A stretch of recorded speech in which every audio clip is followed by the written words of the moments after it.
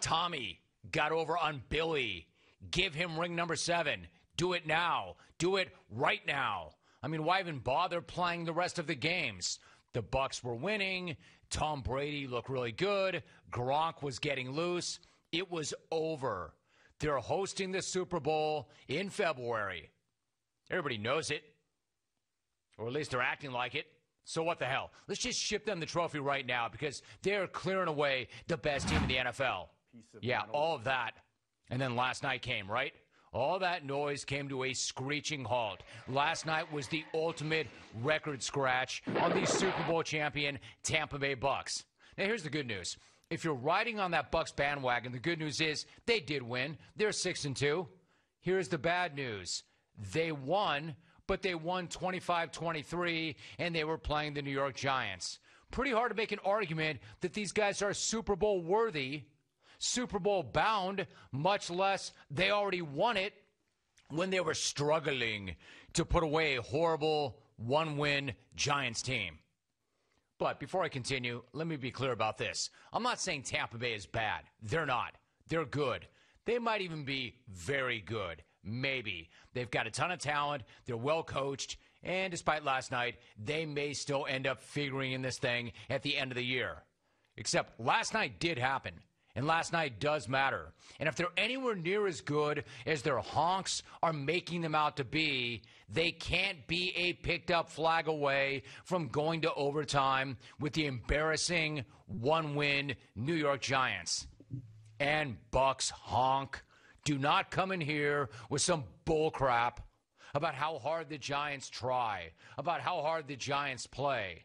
Don't do that. Do not be coming in here to do that in an attempt to hype up your team. Don't do that. Great.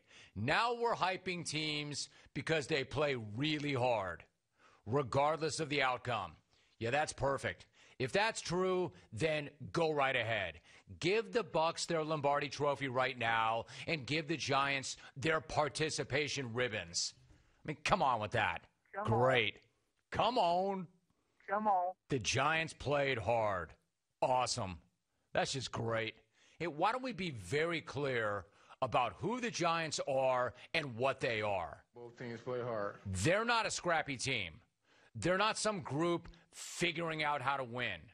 They are the worst team in the NFC. Fact. Not an exaggeration. Fact. If you're still having trouble with this, let me spell it out for you even further. They lost to the Dallas Cowboys. They are 2 points away from being 0-8. They are in the 4th straight year of being objectively horrible. And this is the team that the Tampa Bay Bucs was losing to. This is the team that Tampa Bay needed help from the officials to beat last night. Now, I don't want to go on too long about how bad the Giants are. I mean, I could. I just don't want to. And yes, I will get to the quarterback in a minute. But if you're looking for me to say something positive about the Giants, I can do that. I know you Giants fans are beating the hell. You're beating the hell down. So I'll throw you a bone. Here it is. Here is something positive about the G-men. There was an Alfred Morris sighting last night. Alfred freaking Morris. And it was great.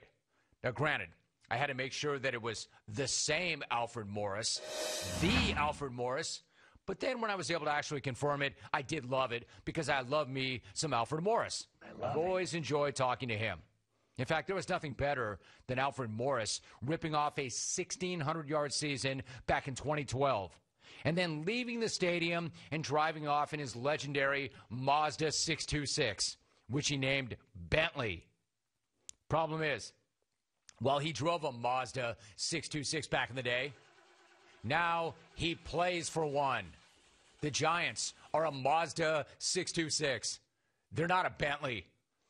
And if you are the Super Bowl favorite that some folks want to make the Bucs out to be, you cannot be getting beaten off the line by a Mazda 626. You have to do a hell of a lot better than spending most of the night looking up at the Giants. And yes, I'm aware the teams are going to have bad games. There are going to be times when you just don't have your best bleep.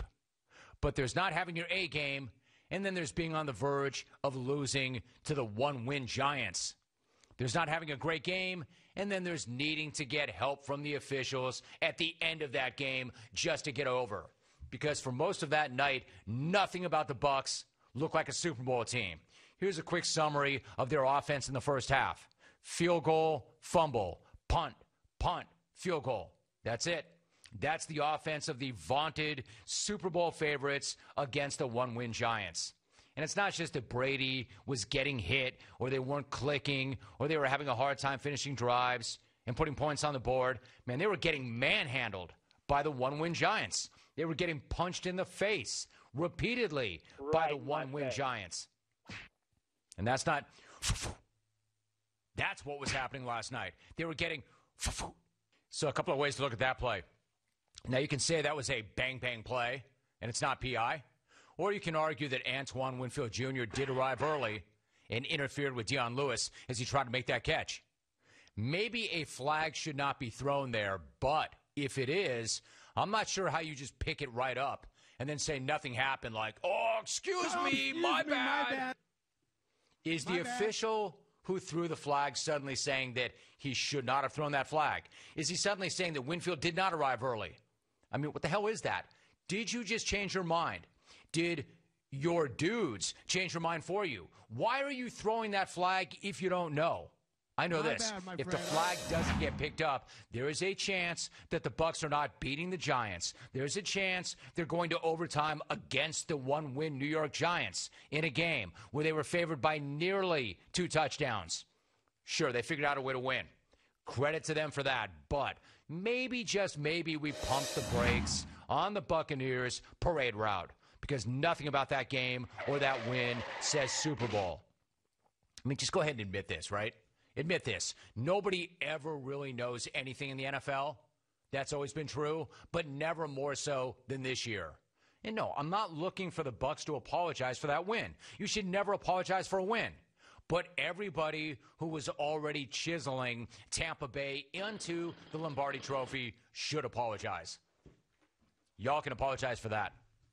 1-800-636-8686. As I mentioned, Daniel Jones gets his own take. Alfred Morris, like I said, I can find positive in anything. And when I saw him enter that game last night, I'm like, damn, my man is still here.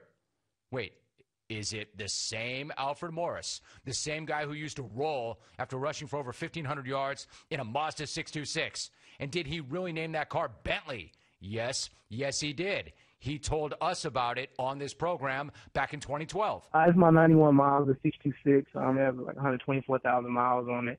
I show just because you have money, you don't have to spend it. My car runs fine. It's a 91, but that car runs like a 2012. There's nothing wrong with that car. What's the point of replacing something? If it ain't broke, don't fix it. One of the sayings they say, that car is fine. Why waste money? I can just, save money and because the NFL is only, I guess you never know. It's uncertain your career, how long your career will be in the NFL. So, just being smart about it and just trying to do as much as I can to save money. I don't like wasting money on myself. Like I said, I got a car that runs fine, so I'm going to keep it as long as she's running. My man, I love this guy.